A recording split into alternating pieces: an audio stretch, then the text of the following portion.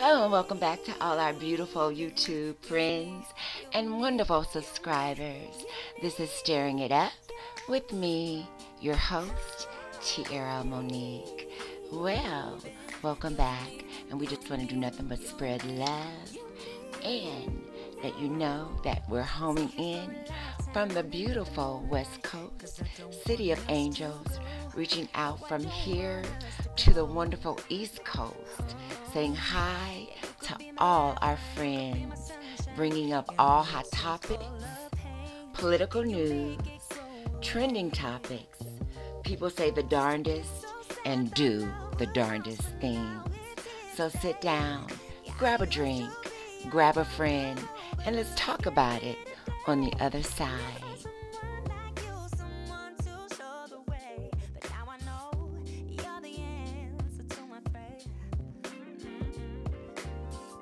I do believe that we have the capacity to love people, but I don't trust you. So well, I mean, you can't. I mean, it's not rational to trust. First of all, you shouldn't trust white people, and by that I mean, as long as white people lead with whiteness, they can't be trusted, because whiteness is the reason why, in a race-based society, you can't trust white people.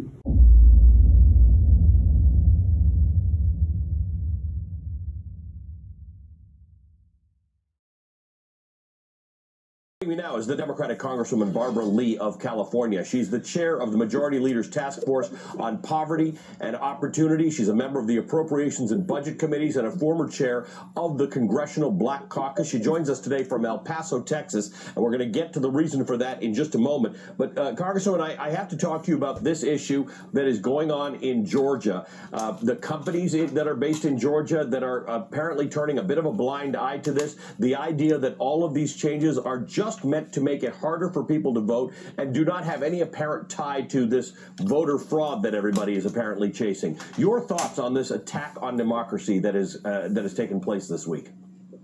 Thank you, Ali, and good morning. Let me tell you, these are fundamental attacks on our democracy, which they're un-American, and we're at a very defining moment. I mean, what is taking place, it takes place under dictatorships. I have monitored elections in many, many countries, making sure that they're fair and free.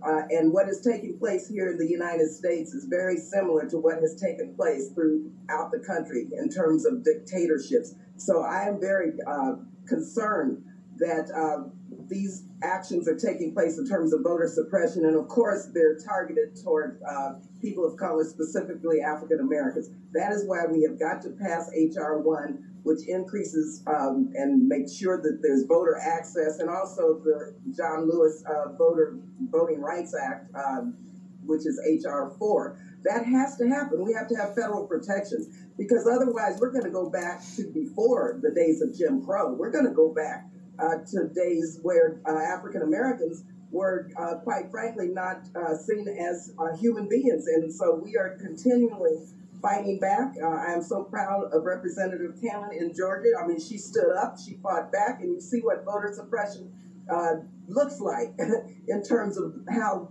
she was treated when she was just trying to gain access to what she should have been able to gain access to. And let's just remind our viewers about that. I'm going to ask my control room if they've got the video of Representative Cannon. She was attempting to gain access to the governor's chambers. There was a signing in there. There were a number. I mean, the imagery was kind of remarkable. As she was being arrested, what was going on inside the governor's office, there were a number of white men signing this bill into law in a big hurry, and they were actually signing it under a painting, believe it or not, I guess it's a painting that's always there, of a plantation, a slave plantation in Georgia. This is what we know of as civil disobedience, the arrest of a legislator. It is something we've seen in the United States. It's something we saw in South Africa. It's something we've seen all over, where someone is trying to protest a law that is in place that is unjust. It is a remarkable thing to be watching in 2021 Georgia.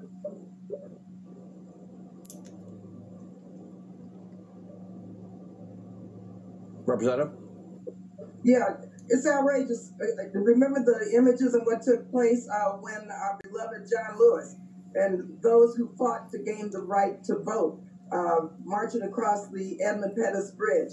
Remember how they were beat. Remember how they were jailed. Remember what brutality they experienced as a result of just trying to gain their full democratic rights, the right to vote. Here we once again see how an African-American woman representative is being treated by the police, trying to deny her absolute rights to be able to witness the signing of a bill. It is just, it's scary in many respects, but I tell you one thing, African Americans are not going to stand for that. We're fighting back. We're making sure that we have the votes to move forward on these two bills. We have got to end this filibuster so that we can pass HR1 and we can pass HR4, because this is, again, a fundamental moment where our democracy is at stake. And I have seen dictatorships, and I have seen what has happened to people when their rights are taken away. This is also an issue of human rights. I've served as a representative to the United Nations. I know what violations of human rights are. All right, love bugs, that wraps it up for another edition of Stirring It Up with me, Tiara Monique. So what do you guys think about what Miss Barbara Lee, Congresswoman Miss Barbara Lee, had to say? HR1 and HR4 are very important. So if you're black and if you're listening, please keep your eyes open and let's do what we have to do. Georgians, get on it. I know you guys are, but stay on it. We appreciate you.